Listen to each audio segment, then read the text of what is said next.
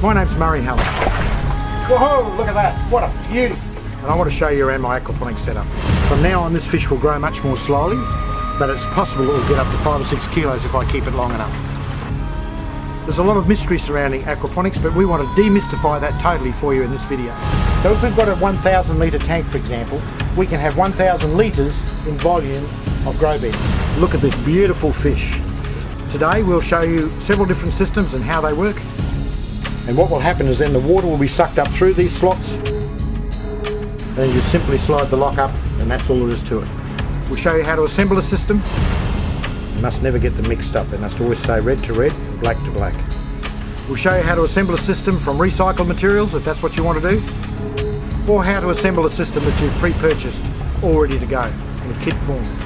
By the time you get to the end of this video, you'll know exactly how to put an aquaponics system together. If you get down to this level, and if you get down to here, you're going to have dead fish, I'm sorry to tell you.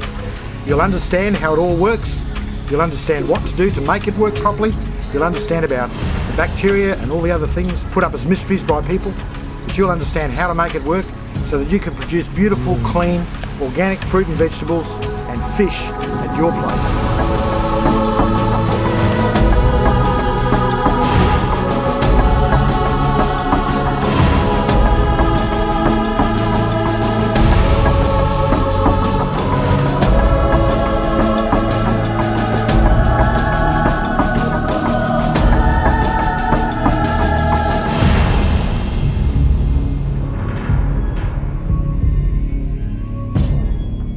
What is aquaponics? Aquaponics is the successful integration of the best of aquaculture and the best of hydroponics. In aquaculture, the fish are fed, the fish are raised in either ponds or tanks or enclosures, and the fish are fed, and the fish of course produce waste. And dealing with that waste becomes a real problem in aquaculture projects. Very elaborate filtration systems are used to try and keep the water pure, but eventually the water has to be discarded, and the water is pumped out into dams or into rivers or local streams, or some way of being disposed of, which can become a problem. Hydroponics has a similar problem in that hydroponics uses nice clean water that they add nutrient chemicals to, and as it is circulated and the plants are grown, some of those nutrients become out of balance, and eventually that water nutrient mixture has to be replaced and water has to be discarded. And once again, that nutrient rich water is discarded in creeks or rivers or dams or in some kind of enclosure, and it becomes a problem for those kind of technologies. But in aquaponics we don't have those problems, because we can continuously, never-endingly recirculate the water, because the water comes from the fish tank, nutrient rich. Those nutrients are converted by good bacteria to nutrients that the plants can use. The plants consume the nutrients and the water is returned to the fish tank clean for the fish to use it again. So it's a closed loop system, and that must be understood from day one, and that's what makes aquaponics so absolutely wonderful, especially in a dry, thirsty land like Australia, where water is at an absolute minimum. We can have a high density food production system that produces both plant matter and fish in the one system for the absolute minimum of water usage.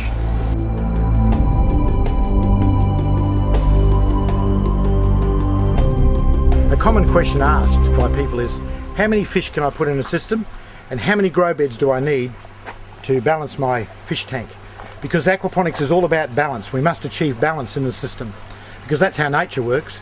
And really in aquaponics what we're doing is employing the best features of nature to provide us with beautiful fish and vegetables, clean organic fish and vegetables for our home. So as a rule of thumb, we find that the number of grow beds to the volume of fish tank, it's actually a volume thing. So if we've got a 1,000 litre tank, for example, we can have 1,000 litres in volume of grow bed. Now that's a good, safe, manageable way to do it, 1-to-1 ratio. You can push it to 3-to-1 actually. In big commercial systems, that's what we do. We build it to a system of three lots of grow beds to 1 ratio of the fish tank. But for domestic systems, 1-to-1 is really good. Actually in this system you can see we've actually got 3 grow beds, and the ratio here is actually only 3/4 to 1. So we could actually put more grow beds onto this, quite a number if we wanted to. We can stack another on the side, another on the side, and another on the back if we wanted to make it into a really dynamic veggie producing system. Now as to the number of fish we put in a tank, the ratio that I like to work to is 1 fish per 10 litres of water, or 1 fish per 2.5 gallons of water. Some of you might think that's a bit high, but it's not really. Because, for example, if we were to start off with this tank here, which is 900 and something litres, which is near enough to 1,000 litres for the mathematics of it, that means with 1 fish per 10 litres, we could put 100 baby fish in here for them to grow out for us to eat. And you might look at the tank and think, oh, that's terrible, that's so crowded. But it's not really, because what happens is the fish don't grow at all the same rate. And as the fish come up towards the 12-month period, you'll find that the heavy eaters, the ones that are the gutses of the family, so to speak, they'll grow much more quickly. So they'll be the first that we'll introduce to the barbecue. So 9 months down the track, we will start taking fish out on a weekly basis to eat the fish. And when we do that, the fish that are left behind will grow up more rapidly, you'll find. A few more fish will grow up rapidly. So we will be harvesting that bunch of fish right down to the last fish for about 4 or 5 months. Isn't that a wonderful thing?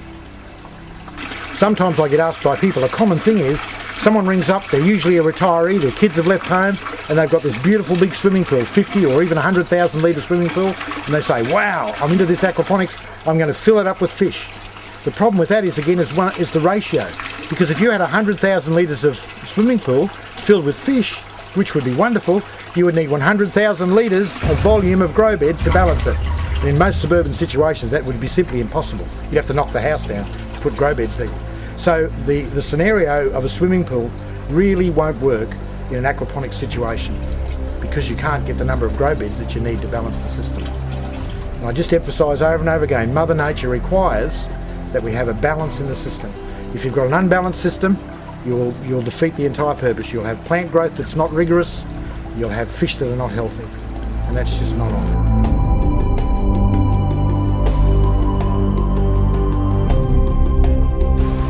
These strawberries here and here. Look, there's more of them everywhere you look. More strawberries coming up here. Look at that, isn't that beautiful? All grown on fish poo. Wonderful, wonderful strawberries. Oh, look what I found. Oh, how awful. I think I'll have to eat it. Yeah, people often comment that come here to visit our garden, they comment on how green everything is. And it's true. And when we first started growing it, both my wife and I used to comment that the lettuce looked almost as if they were made of plastic. They're so healthy and so strong. Look at that beautiful Cos lettuce leaf. You can grow lettuce in one of these systems. It takes 24 days in a little seed pot to raise the lettuce seed from planting it to get it ready to plant out. And putting in this garden bed, 24 days later, you've got a mature lettuce. And the reason the plants are so healthy, there's really no mystery to it, is the plants are constantly supplied with water. Every 12 minutes the system goes and the garden bed is completely flooded, and of course they are constantly supplied with beautiful nutrient from the fish. So the plants have always got plenty of nutrient and plenty of water. So why wouldn't they be perfect plants?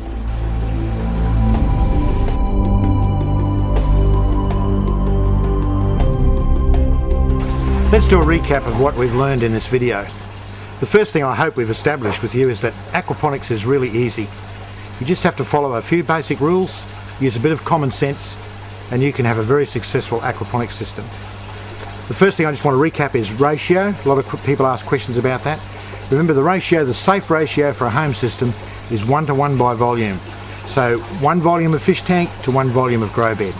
And remember, the ideal depth for a grow bed is 300mm or 1 foot. You could have shallower than that if you want to, remember we talked about that, but you'll get best results with a 1 foot or 300mm deep grow bed. So the ratio is 1:1 of water to grow bed. How many fish can I have?